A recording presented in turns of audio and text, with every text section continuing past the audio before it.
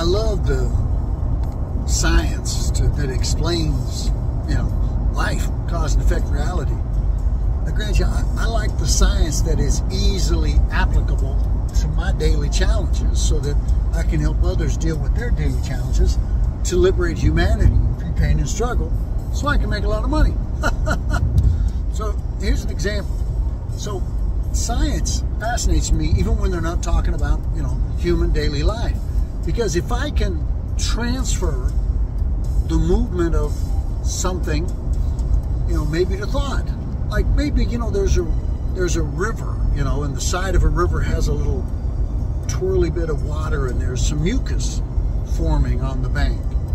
I'm thinking, okay, how can I apply this to my daily life? I do have some mucus in my brain sometimes. But you see, always looking to understand, because when you understand, you're able to adapt. And then, you realize the power and the need to condition your self-talk to be effective, to cycle through silence so that you get your bearings and then you next appreciate whatever's happening, problem, good thing, boredom, whatever.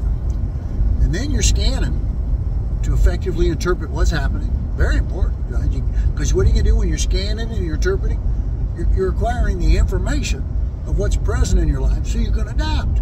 And if your mind is talking and you're not scanning, it means there's most likely relevant information about things going on in your life, and you're oblivious because you're talking about the movie you watched last night, or the fact that Tommy or Susie at work aren't treating you nicely. Hello, right?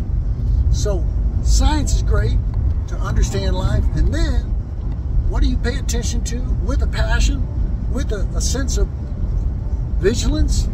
Your thoughts and emotions inside, how you feel, what you're thinking. Master that world and you'll master your life.